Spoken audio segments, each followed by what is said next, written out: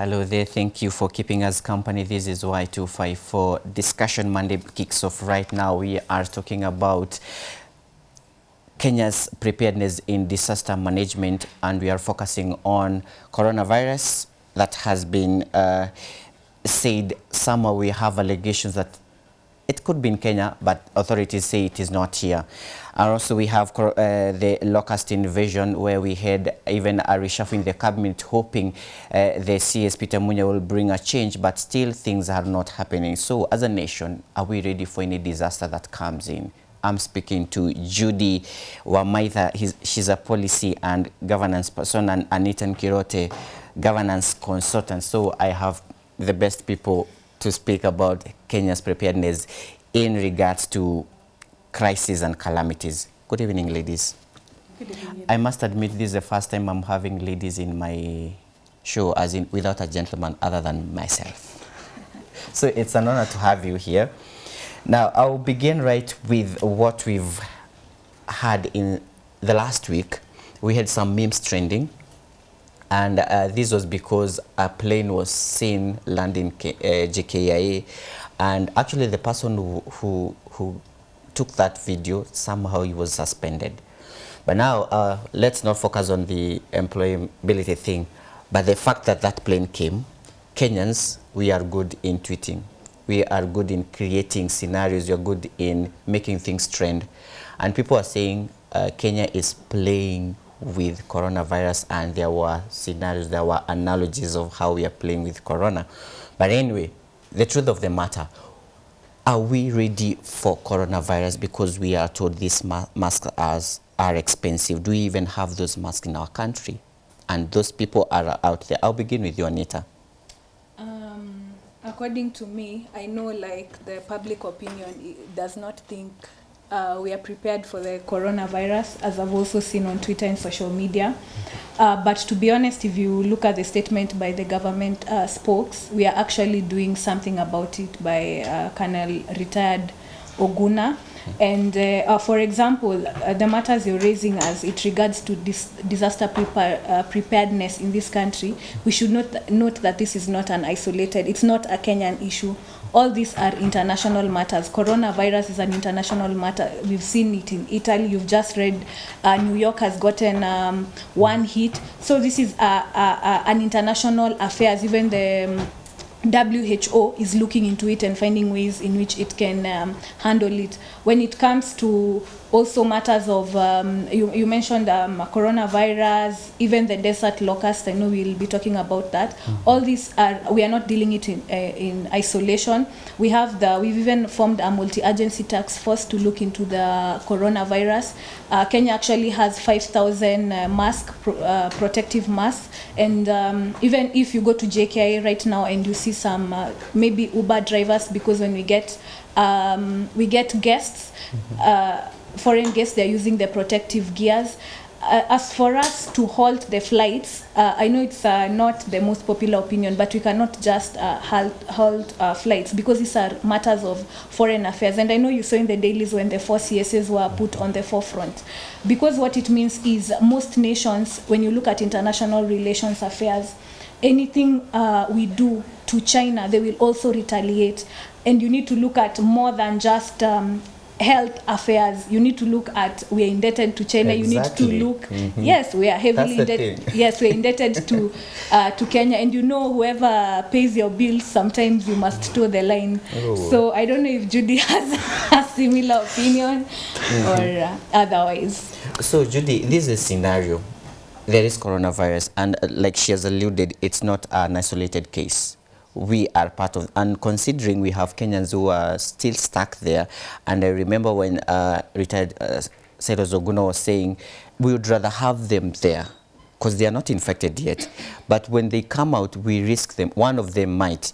And now coming back to Kenya, if one of them gets the virus, that would mean we have a case here. So do you think Kenya is prepared for this? Actually, with all these deaths, we can't compare ourselves with the US. They have money. Do we have such? I don't think we are prepared, because look at They have what, 11 beds, 11 isolation beds to handle coronavirus cases. Well, with the current Kenyan population, I don't think 11 beds is sufficient enough. I don't think we are prepared. But even then, I also don't think the situation is as bad as we want, as Kenyans are trying to make it look online. Because basically we have other epidemics that kill more. Sorry to say so. But in terms of preparedness, we may not be at the level where China is or where the US is, but we are not immune. Which means even if we close, even if we shut down flights, remember like the case in Nigeria was from an Italian. So we are closing, we are shutting down flights from China. But then again, we are not considering that a lot of people who come to Nairobi come through Bole. Or a lot of people that come to Nairobi are from Amsterdam. So really, it shouldn't be more around us shutting out borders or shutting out people or shutting out the world. It should be us looking at how best do we collaborate, you know, with the other countries. We have a task force. How best do we work with what is known? How best do we move forward? Even then, how do we put systems in place that put us at a better prepared level? How do we work with what we have, with the knowledge we have, to actually get us moving? Because we cannot shut down our country. Sure. Ultimately, if you walk in town, and most of the shops are suffering from this, you want to buy stuff, but they're telling you we don't have stock because we are not getting stock. So everybody is sort of afraid, and it's becoming an effect. It's becoming a round effect on the economy. Sure. So we cannot shut ourselves out to the world, but we need to be better prepared than we are. All right. Now, Anita, you just mentioned of foreign affairs and the ties that we have. There was another meme that was going around. We know we owe you. Please don't still come to us. You know we owe you. But also, there's this fact. They were saying we stop discriminating the Asian guys, them that are here. Do you think as a nation we have lacked manners, that we've gotten to a point of now we can have, okay, we are not being racist, but now we are treating them like you people have the virus. So how should we be carrying ourselves as we speak? I believe, I even watched an interview in one of the TV shows whereby someone who's been here for more than 5 years, since high school, a Chinese, and I also saw an incident whereby a South Korean was technically in Malindi, he was being considered like, because you know some people look at the biological, maybe small eyes, these characteristics, so some people think South Koreans are Chinese, and he was actually put aside, tests were done, and he was almost being quarantined. However, after a few hours, he was able to get out. I think as a Kenya, we are one of the most welcoming nations. It's why our tourism has always been like skyrocketing. When you go to the likes of Diani, one of the best beaches, we are actually a tourist hub. And even I can give examples of expatriates, foreign diplomats who've come to do different things, the likes of Lei, former GM, and these are the likes of former RIP Bob Collymore, the likes of foreigners who've actually made a home out of this country. And because of our relations with Chinese, it's expected that even more Kenyans, there are a lot of Kenyans, that's why we had over 100 students in Wuhan, and we expect, even though they are in quarantine and maybe they cannot come back home, because as Oguna said, transporting them or removing someone from Kasarani or Roysambu and taking them to JKIA may expose them to coronavirus. So I believe where they are getting food. I know the government of Kenya has intervened by giving them, at first they were given 1 million, now I've seen they've been given 10 million. But I believe still the Chinese government is taking care of them, providing food in these areas that have been quarantined. So I believe the Chinese who should be here should also, because I believe there is due process, they were checked in Kenyatta National Hospital, and WHO itself has recommended self-quarantine for 14 days. And they actually are doing that because they're also they have a feeling of phobia when they're interacting with Kenyans. So obviously themselves have quarantined, and you can even map out, you're seeing people from the areas of Mombasa Road, Athi River, Syokimau, they're saying these people are our neighbors, and In fact, the day the 216 passengers from the China South Airlines landed, people were saying, I know exactly where they are. So they are even in one place. It's not like they're distributed. So for me, I believe that is good enough. We are not a country that has had a history of xenophobia like our counterparts in South Africa, or a country of racism or any form of discrimination. Even the Chinese themselves, when they are inviting the foreigners, the Chinese who've been outside Kenya, they are also being quarantined. They are also wearing masks, even in birthday parties. I know you saw that video in a birthday party. So for me, I believe they are taking the necessary precautions, and they are not going around. They themselves are quarantining themselves. Otherwise, CBD, you would be seeing everyone in CBD. True. Considering actually, in Nairobi we are so populated, and I don't know what would happen if such a case would happen here. But now, I want us now to move to the other interesting issue.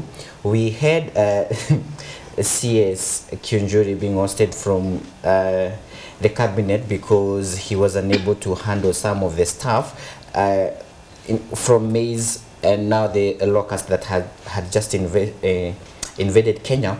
But now Peter Munya was coming in, and when he came in, a lot of people said, now we have someone. And I remember having a discussion here, and one of the panelists was telling me Munya will not do anything because he has been industrialization, and we can't count a good number of youths who have been employed. But now he's coming to agriculture. What difference will he make? And I remember another joke that came in. He said, these locusts are now turning yellow, so they are dying, which is not true. So is CS Munya doing enough from where you seated, Judy? The good CS is trying, in my opinion. But then, again, he ought to try harder. He ought to come with, I think, scientifically and statistically backed strategies to actually combat the locusts. Because as it sits, we are a country whose food security is threatened. And he needs to treat the issue with the seriousness it deserves. Because basically, if you look at where we are, we are almost going into the long rains, and it doesn't sound like there's an actual strategy to actually combat the locusts. I think, in my opinion, it was a very careless statement for the CS to say the locusts are old. I expected he would actually utilize professionals within the field, entomologists. I mean, in Kenya we have all this. He would sit down with them and understand and come up with a very good way of resolving the issue. But you see, you can't play politics with people's livelihoods. You can't play politics with the food security of our country. And for CS Munya, he actually needs to sit down.